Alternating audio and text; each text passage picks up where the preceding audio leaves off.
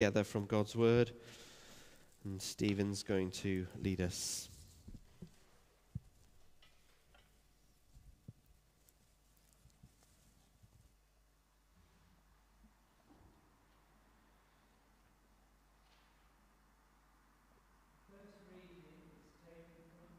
Chapter 4 and verses 1 to 22.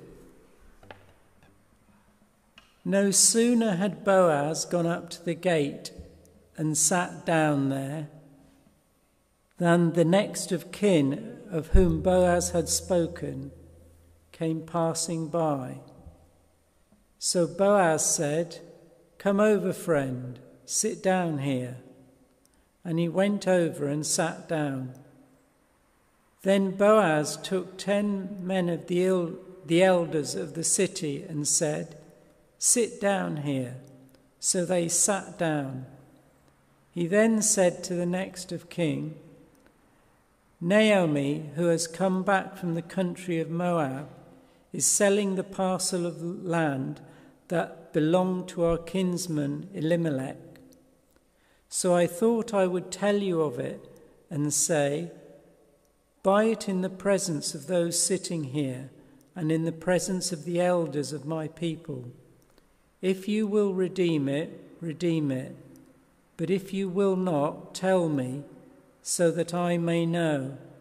For there is no one prior to you to redeem it, and I come after you." So he said, "I will redeem it." Then Boaz said, "The day you acquire the field from the hand of Naomi, you are also acquiring Ruth the Moabite, the widow of the dead man, to maintain the dead man's name on his inheritance." At this the next of kin said, "I cannot redeem it for myself without damaging my own inheritance. Take my right of redemption yourself, for I cannot redeem it." Now this was the custom in former times in Israel concerning redeeming and exchanging. To confirm a transaction, the one took off a sandal and gave it to the other. This was the manner of attesting in Israel. So when the next of kin said to Boaz, "Acquire it for yourself," he took off his sandal. Then Boaz said to the elders and all the people, "Today you are witnesses that I have acquired from the hand of Naomi all that belonged to Elimelech and all that belonged to Chilion and Mahalon. I have also acquired Ruth the Moabite, the wife of Mahalon, to be my wife, to maintain the dead man's name on his inheritance, in order that the name of the dead may not be cut off from his kindred and from the gate of his native place. Today you are witnesses." Then all the people who were at the gate, along with the elders, said, "We are witnesses. May the Lord make the woman who is coming into your house like Rachel and Leah, who together built up the house of Israel. May you produce children in Ephrathah and bestow a name in Bethlehem. And through the children that the Lord will give you by this young woman, may your house be like the house of Perez, whom Tamar bore to Judah." So Boaz took Ruth, and she became his wife. When they came together, the Lord made her conceive, and she bore her a son. Then the woman said to Naomi, "Blessed be the Lord, who has not left you this day without next of kin, and may his name be renowned in Israel. He shall be to you a restorer of life and a nourisher of your old age, for your daughter-in-law who loves you, who is more to you than 7 sons, has borne him." Then Naomi took the child and laid him in her bosom, and became his nurse. The woman of the neighborhood gave him a name, saying, "A son has been born to Naomi." They named him Obed. He became the father of Jesse, the father of David. Now these are the descendants of Perez. Perez became the father of Hezron, Hezron of Ram, Ram of Amminadab, Amminadab of Nahshon, Nahshon of Salmon, Salmon of Boaz, Boaz of Obed, Obed of Jesse, and Jesse of David. The next reading is taken from St. John's Gospel, chapter 12, and verses 20 to 33. Now among those who went up to worship at the festival were some Greeks. They came to Philip, who was from Bethsaida in Galilee, and said to him, "Sir, we wish to see Jesus."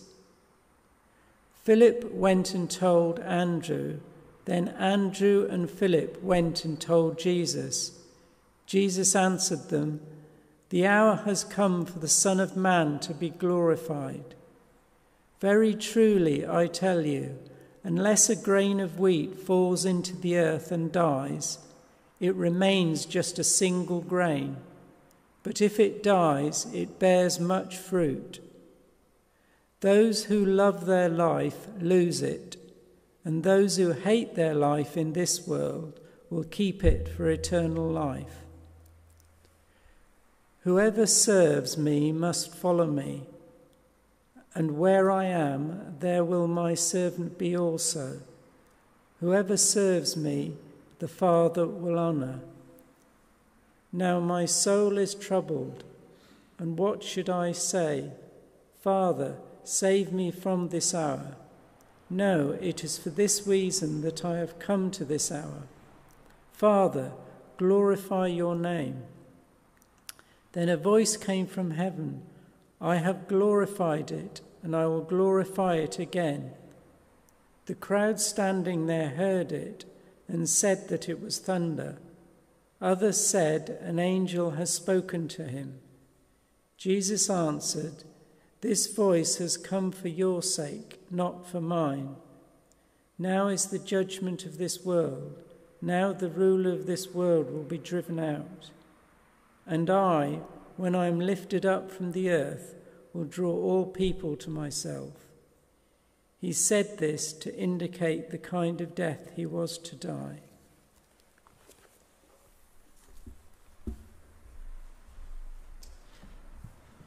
Amen.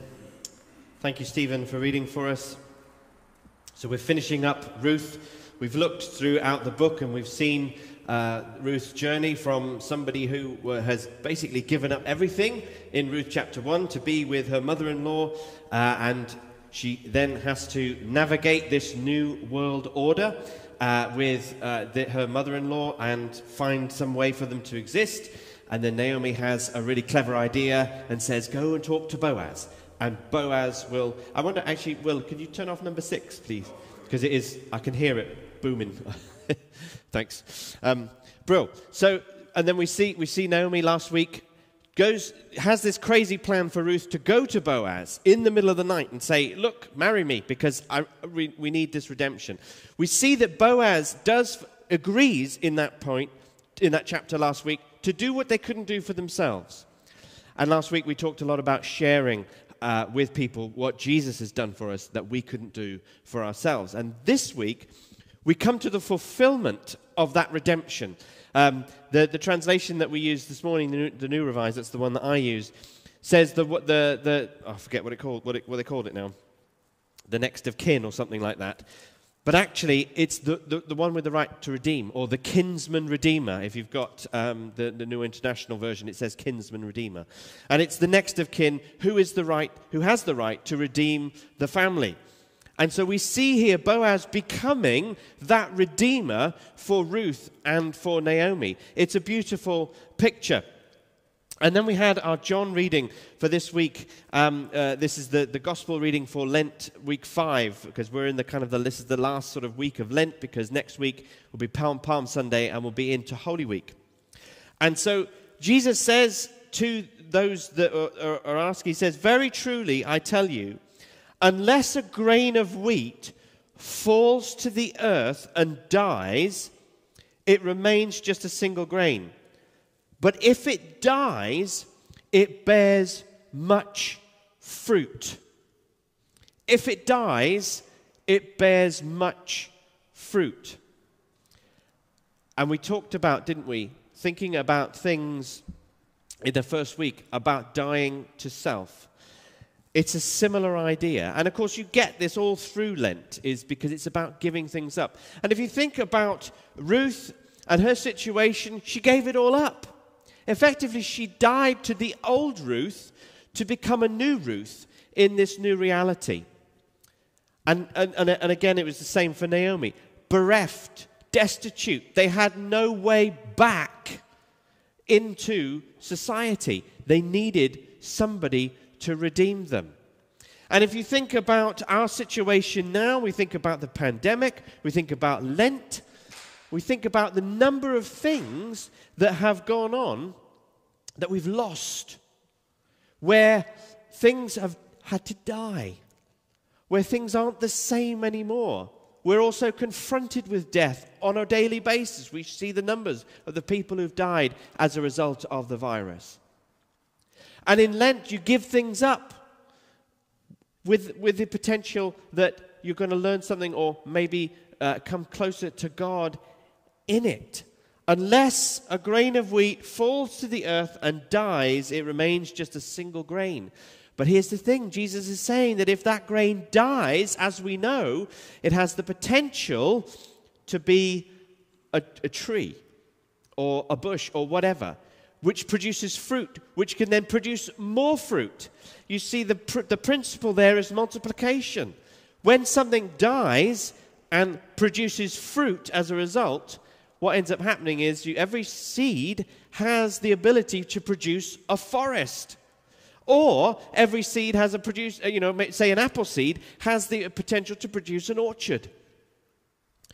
Because the potential is there within one seed. And friends, this morning, that same potential for the earth to be fruitful in terms of spiritual things, we all, as believers in Christ, who have been redeemed, in the same way that Naomi and Ruth were redeemed by Boaz, we too have been redeemed by Jesus Christ. And in that same reality, if we die to self, we have the potential to change the world. And now, you might say, well, Ian, I'm not great at doing things. Sometimes, I miss my words up and maybe I'm not in the right position to do it and all the rest of it. But God can do that in you, through you, and for you. But the thing is, we've got to die first. We've got to die first. If you look at Ruth 4, you see that there are 3 speeches that are made. And I found these 3 speeches really kind of stood out to me. But the one that stood out to me the most was the final speech that the women make. So there's a speech that Boaz makes in verses 9 and 10. Basically, it's a speech act. It's like he's confirming his marriage to Ruth and redeeming the field. And then the elders speak to him, confirming what he said, and they bless him in their speech, and that's in verse 11 and 12. And then the women speak to Naomi, and they bless Naomi. And in this speech, we see here that they bless the Lord, who has not left Naomi without a redeemer. Naomi's had a redeemer, and they bless God for that. And then they say, may his name be renowned in Israel. And then they say, he will be to you a restorer of life and a nourisher in old age. And what I want to do this morning is look at those 3 points and see how they talk to us about what it means to basically die and be fruitful. How can we die and be fruitful in that sense? And so we have the first thing there, that God has not left Naomi without a redeemer. In the same way that God has not left Naomi without a redeemer, he's not left you and me without a redeemer. So in Naomi and Ruth's case, they were destitute, as we've said. They were poor. They didn't have anything to their name. They had no credit at all, nothing for them to live off. They needed a man. They needed a redeemer to come and redeem their situation. Boaz was that man. He did for them what they couldn't do for themselves, which is a glorious thing. And in the same way, for me and for you today, God has not left us without a redeemer. God hasn't left us without somebody to redeem us. And what does that mean for us? Well, spiritually speaking, we have no credit before God. Spiritually speaking, we have no way of getting back to God in our own ability. Humanity broke that relationship with God when we sinned, when we fell into sin, sin is basically anything that God doesn't think. So it's all the stuff that God doesn't think. So if you have a negative view of yourself, that's not God, that's you. And that's sin. If you don't think you can do anything, that's sin, because that's not what God thinks. God says, I've put within you everything you can do. So sin is anything that's contrary to what God has declared and what God thinks. So when we decided we were going to think our own way and not the way God, we broke that relationship. And what ended up happening was we were lost to God, alienated. Paul talks about it like this in chapter 2. I might be getting ahead of myself, but I don't care. We're going to go through it. Paul talks about it like this in Ephesians chapter 2. He says this. Ephesians chapter 2. You were dead in your sin and trespass, in which you once lived, following the course of this world, following the rule of the power of the air, the spirit that is now at work among those who are disobedient. All of us once lived among them in the passions of our flesh, following the desires of our flesh and senses, and we were by nature children of wrath. I mean, this is some heavy stuff. We were like everybody else, he said.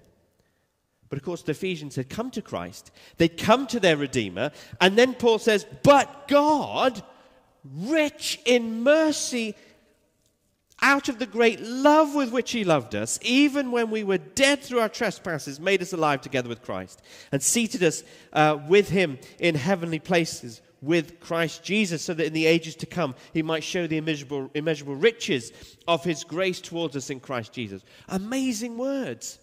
You see, Jesus said in the Sermon on the Mount, Matthew chapter 5, verse 3, he said, blessed are the poor in spirit, for theirs is the kingdom of heaven. And what he's saying is that we have no spiritual credit before God. Why are we blessed? Because we recognize that. We recognize that before God. We were, like Paul says here in Ephesians chapter 2, verses 1 to 3, dead.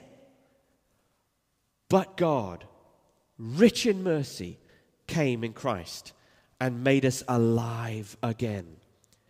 We haven't been left without a Redeemer. And friends, if you're looking at your life this morning, if you're looking at the state of the world and you're thinking, gosh, what is going on?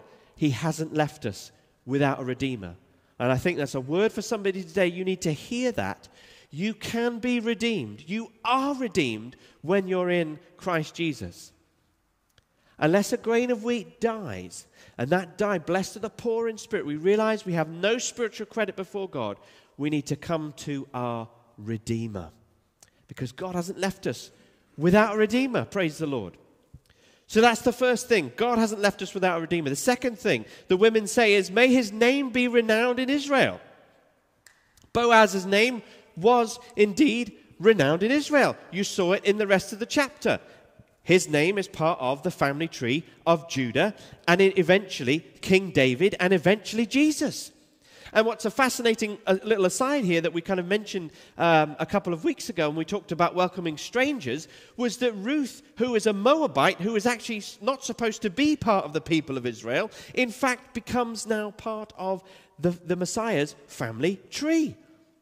It's amazing. May his name be renowned in Israel. In the same way that Boaz's name has been made renowned in Israel, Jesus' name has been made renowned in all the earth. Jesus' name has been made renowned in all the earth. Philippians chapter 2. Let this mind be in you that was in Christ Jesus, who, though he was in the form of God, did not regard equality with God as something to be exploited, but emptied himself, taking the form of a slave, being born in human likeness and being found in human form. He humbled himself and became obedient to the point of death, even death on a cross, which we'll think about in a couple of weeks, well, in not too long away. Now, therefore, God also highly exalted him and gave him the name that is above every other name, so that at the name of Jesus every knee should bend in heaven and on earth and under the earth, and every tongue confess Jesus is Lord, to the glory of God the Father. Jesus' name has been highly exalted so that he is renowned throughout the entire world. And so therefore, what does that have to do with us? What does that have to do with, unless a seed dies and falls in the ground, can become fruitful? Our attitude should be like Jesus. That we don't consider anything of ourselves as something important. That is, all the achievements. Later on in Philippians 3, Paul will talk about all his achievements, and he regards them as rubbish. It means our attitude should be humble and obedient in the same way that Jesus is.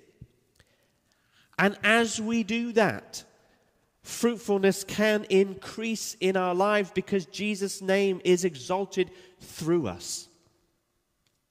And so therefore we can extend the name of Jesus. Friends, I don't want to hear the name of Jesus as a swear word anymore on the lips of children, no less. It's bad enough when adults do it, but when children do it, it's even worse. I don't want to hear his name being said as a swear word. I want to hear it being proclaimed from the rooftops that Jesus is Lord and he is exalted forever.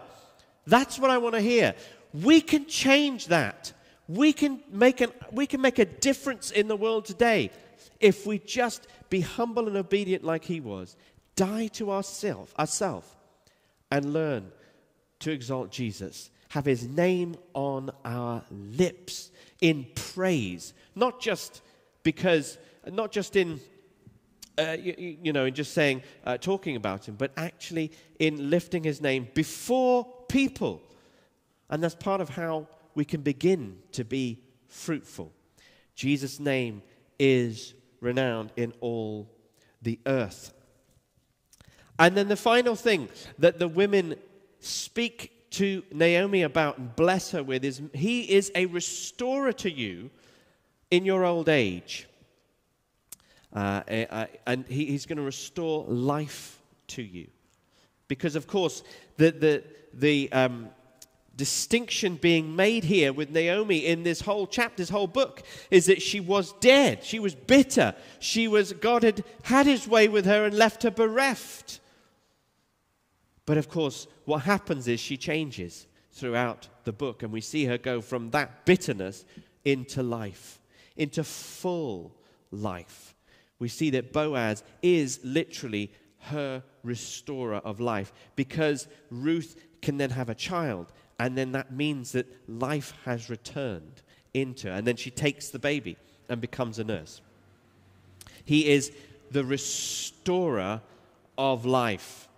And so as Boaz is the restorer of life to Naomi and Ruth, so too Jesus is the restorer of life to you and me. Where we were dead in our sins and trespasses, we are now made alive with Christ, as we said in Ephesians chapter 2. He is the restorer of our life. If you feel like your life has already come to an end, friend, I want to suggest to you that is not the case. If you still have, as we sung, breath in your lungs, that's not your breath, that's the breath of God in your lungs to declare the praises of him who came to give us life in all its fullness. He is the restorer of life. The enemy Jesus said in John 10, verse 10, comes to steal, kill, and destroy. But I have come that you might have life, and life in all its abundance, all its fullness. Do you today feel as though your life is like just pointless? I know the pandemic hasn't helped us in that. I know the pandemic has probably contributed to feelings of just what is the point of existing. But Jesus comes to restore life, comes to give us life. And so today, in his name, you can receive the fullness of that life. So that's the three things that we see that I wanted to pull out of that speech of the women at the end. God is, and then relating to us, God is the one who redeems us. We've not been left without a redeemer, and his name is renowned throughout the earth, and he is the restorer of life to us. Where we were dead, we are now alive. Amen. But the question still remains, going back to if a seed dies and all the rest of it, and we could be fruitful, how does that work for us? Well, I have one word for you, and it's a word that nobody likes to hear. It's a word that signifies giving up. It's a word that seems to think as though we've lost it,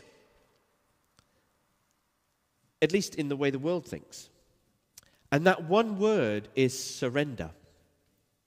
Surrender. And as I reflected on this passage and on the New Testament passage and what Jesus was asking, and that seemed to come so clearly to the fore. We need to surrender. And see, we don't like surrender because surrender means giving up my rights. But we live in a rights-based culture.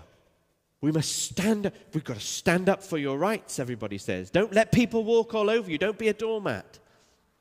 And there is an element of truth to that, where we do need to be careful and not let people walk all over us. We do need to look after ourselves in that respect. And I don't think Jesus would be very honoring of somebody who lets people just walk all over them. So there is an element of truth to that. But if you take it to its nth degree, what ends up happening is you don't stand up for anybody's rights but your own. It becomes a completely selfish existence.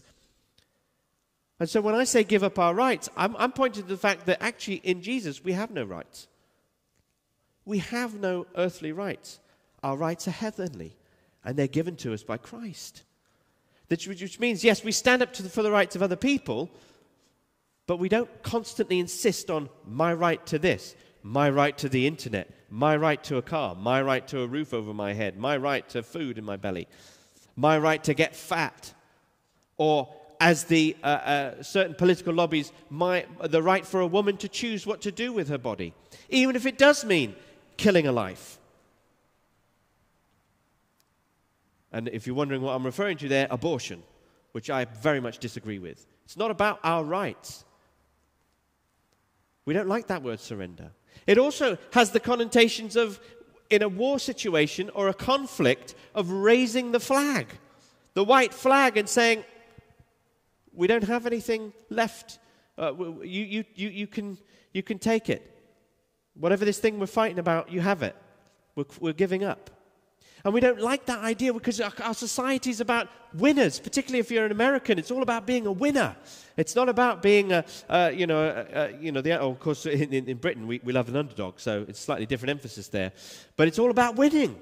And everybody says, it's not about the winning or losing, it's about taking part that matters. Rubbish. Everybody wants to win. Everybody wants to succeed. Everybody wants to have that thing, that pinnacle of their existence, to say, yeah, look what I've done. But when we surrender, it means to the other side, we give up. We say, you take it. And we don't like that. But that's precisely what Jesus calls us to through the Lent series, through Lent, the season of Lent. It's about giving up. And not giving up as though, I give up. It's about surrendering. And if you surrender to something or someone. Now, you can either surrender to the world, the flesh, and the devil. And when you surrender to the world, flesh, and the devil, you don't have life. The world might like to think that you have life, but you don't. Instead, who we need to surrender to is God.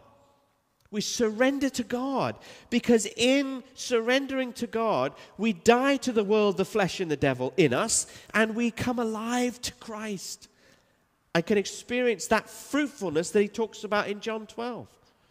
And he talks about it later on in John 15. We can be fruitful people when we surrender our all to God. It means he takes our rights on himself. It means he says he takes all of us when we surrender, as though raising the white flag. He takes it. And in so doing, gives us new life and makes us fruitful far beyond what we could ever ask, or imagine, or think, as Paul prays for the church in Ephesians chapter 3. So if we're going to be fruitful, if we're going to be like that little seed that has the potential for a forest or an orchard, we need to be those who are surrendered to God. And as we'll see on Good Friday, as we commemorate Jesus, all that he did on Good Friday, we see that Jesus himself did just that very thing. He surrendered his whole life to God. As we read in Philippians 2, even death on a cross. If Jesus is willing to give up his life for us, surely we ought to be in a position to give up our life for him. Because as we do that, we find our true life, the true self, if you will, in Christ. Way more than anything we could have ever thought about in our human limitation. We need to surrender. So let's spend a moment in quiet, allowing some of that to settle in our minds, and say, God, what is that thing, that one thing you're telling me today that I need to do? What is that one thing you're speaking to me about? Where do I need to change, if I need to change? What do I need to give up? What do I need to surrender today to God?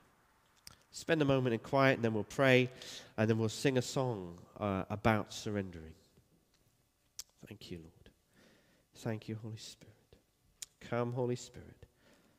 Come in our hearts and our minds today as we reflect on all that you've been saying. Thank you, Lord. Thank you, Jesus.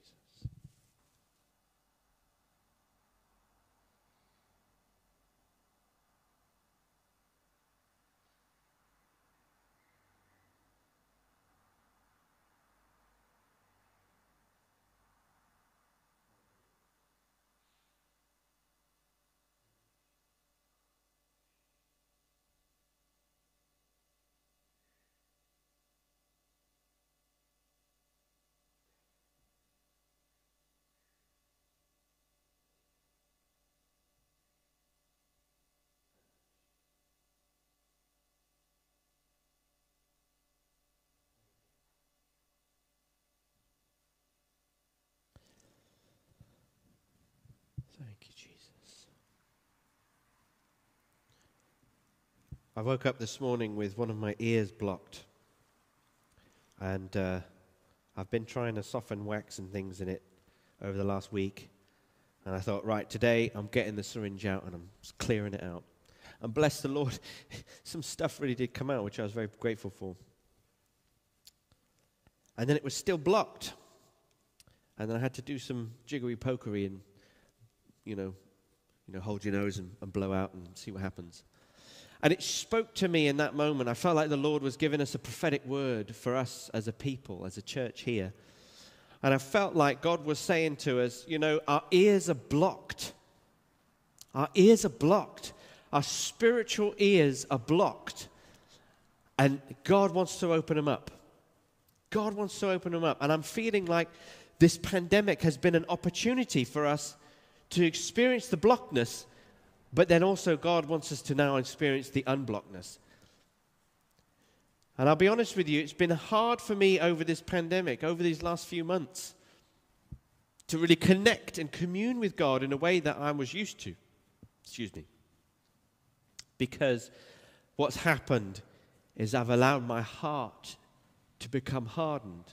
And if that's the case for me, that may be the case for you as well. Maybe your heart has become hardened so that you can't hear. Your spiritual ears are blocked. And I don't know if that's a word for anybody today, but if that's you, do let us know in the Zoom afterwards. Let us know if you felt like that's something that God was speaking to you about. Has you let your heart become hardened because maybe some resentment's built up through this pandemic for whatever reason?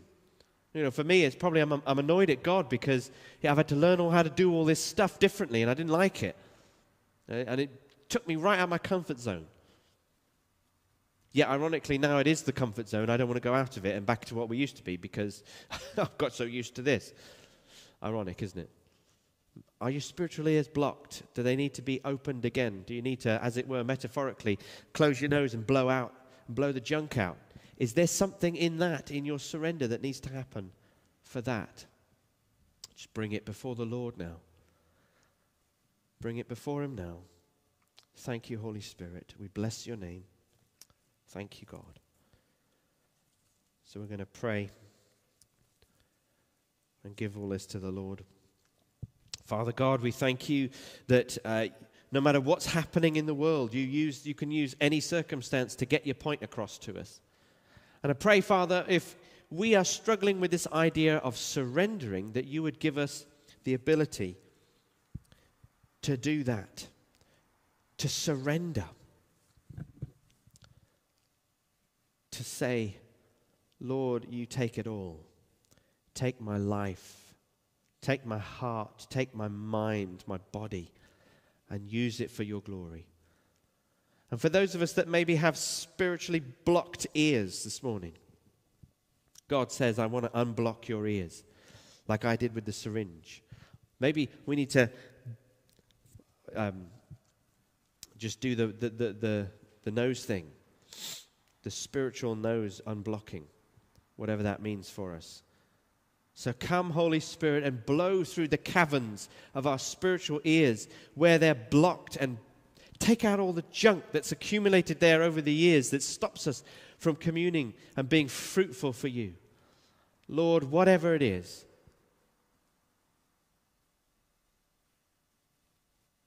as we surrender to you now, Lord, help us to hear you afresh in Jesus' name. Amen. Amen. We're going to sing together that famous old hymn of the church, All to Jesus I Surrender. And I don't want you to sing this unless you mean it. You've got to mean it. You've got to say, yes, Lord, I really, truly want to give it all up for you in this moment. But not just in this moment, ongoing, every day. It's almost got to be a daily thing, this surrender thing. We've got to do it all the time.